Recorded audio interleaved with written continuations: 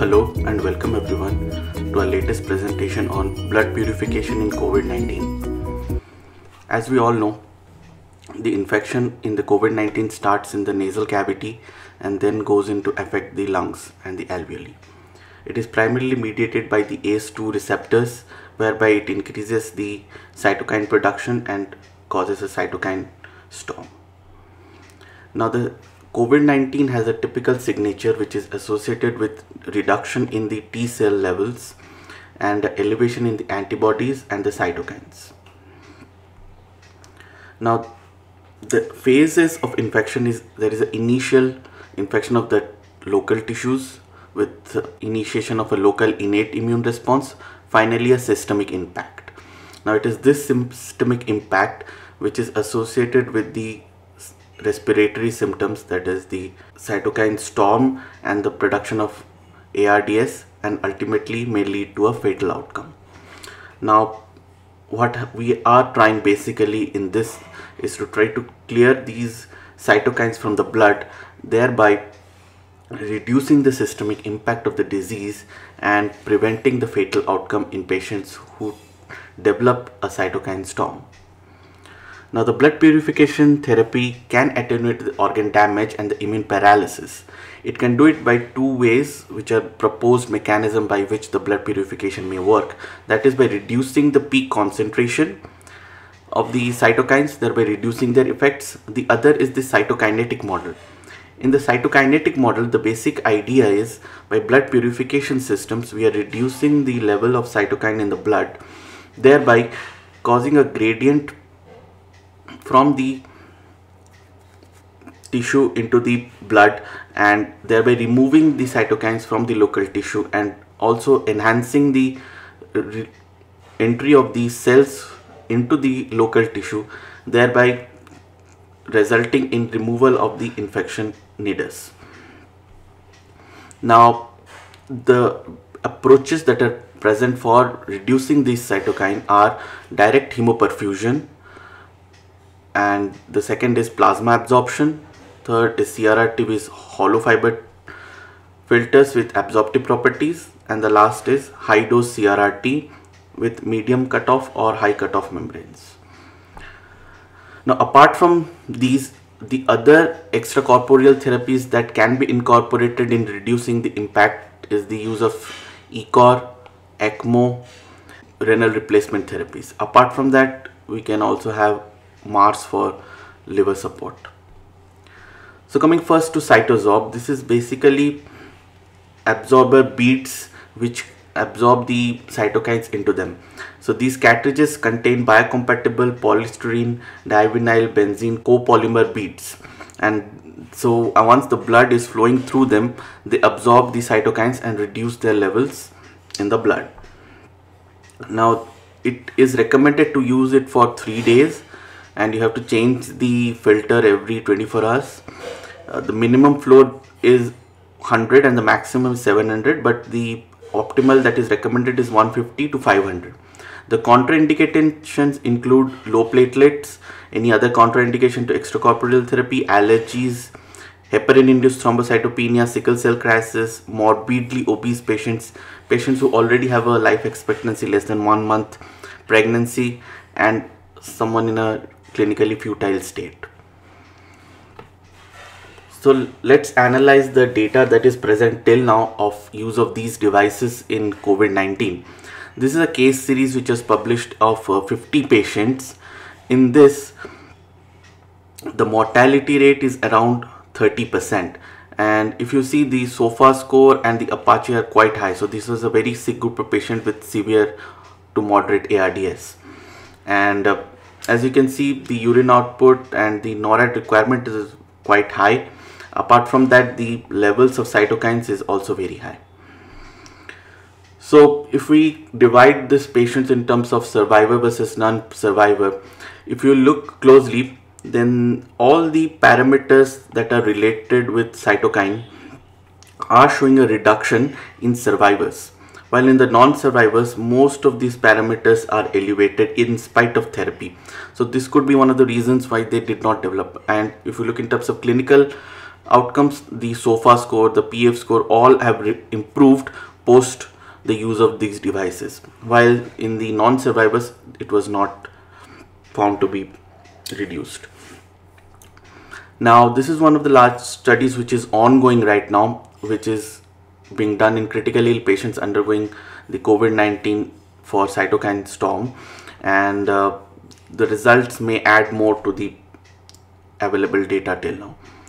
Apart from that, we have a lot of pilot studies and case series like this blood purification therapy with hemodiafiltration with enhanced absorptive properties, and in this they find that after the use of the absorptive CRRT, there was a reduction in the IL-6 levels and SOFA scores as well. So overall showing benefit of use of these therapies.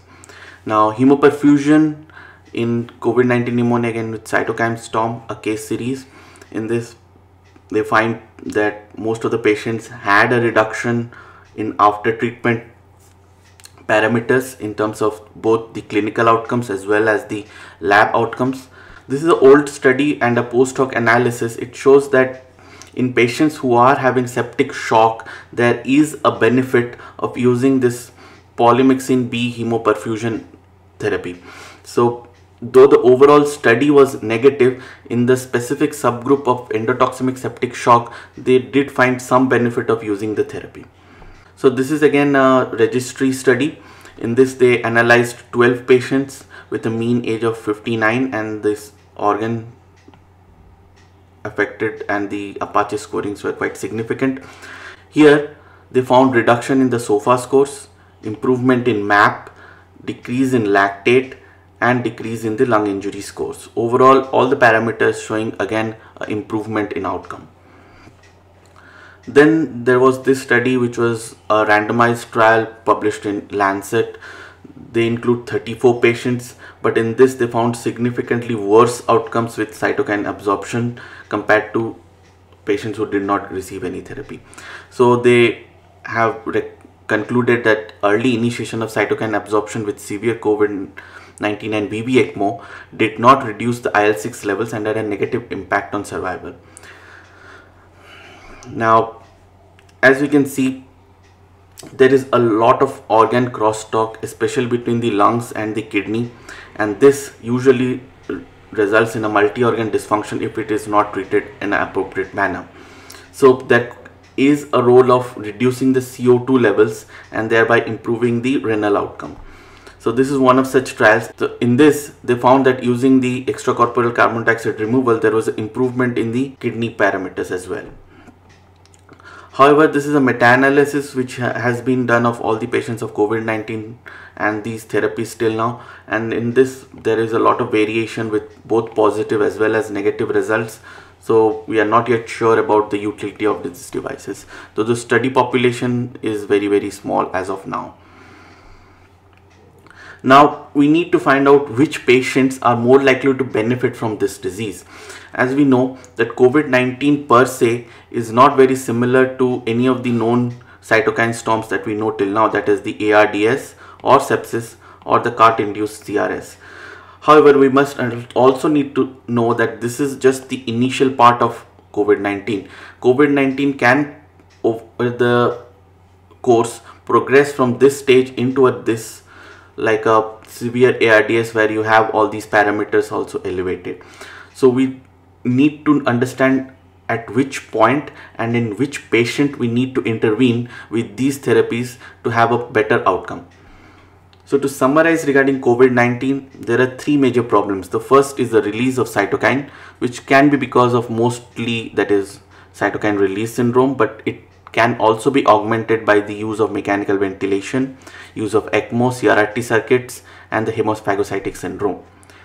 In terms of organ crosstalk, there can be an organ crosstalk with heart resulting in cardiorenal syndrome. As we have already discussed, the organ crosstalk between lungs and kidney, the high peak pressures as we have seen, as well as rhabdomyolysis. In terms of systemic, there is an impact of the positive fluid balance that may there in the patient, the endothelial damage and third space loss, hypotension, use of nephrotoxic agents, metabolic acidosis, and hyperkalemia. So to deal with the cytokine part, we can use the cytokine removal therapies to reduce the effect. Apart from that, for crosstalk, we have therapies like LVAD. For the lung part, we can use the ECOR or ECMO. For abdomyolysis, we have to use the CRRT. And here for fluid management and the electrolyte and the acidosis management, we can use CRRT as a method of reducing the impact. So the take-home message for use of these devices is, whenever using these devices, it is recommended to use a jugular double lumen catheter for adequate size flow. Do not put it anywhere else because the flows are not adequate, and we want a very good flow in these patients, and so putting it in a jugular catheter is the best, especially the right jugular. In case of unfractionated heparin, start with 10 international units per kg per hour, but in some patients you have to go with higher doses up to 15 to 20 to ensure the patency of the circuit. Blood flows above 150 and the use of diffusive therapy with minimal filtration fraction helps in avoiding circuit clottings. So do not attempt flows less than 150, and it is better to use the diffusive therapies. Finally, cytokine removal strategy should be reserved in patients with high circulating levels of cytokines, high SOFA score, with a clinical association with high vasopressor requirements and immune dysregulation. However, the cutoffs and the clinical parameters which could be used are not yet well established. These are especially the areas of further research, and even which blood purification therapy we can use to reduce the impact of COVID-19 is still to be determined, because there is a lot of organs which are affected and a lot of organ can be supported by extracorporeal therapies. So thank you for your patience, and check our website for further information.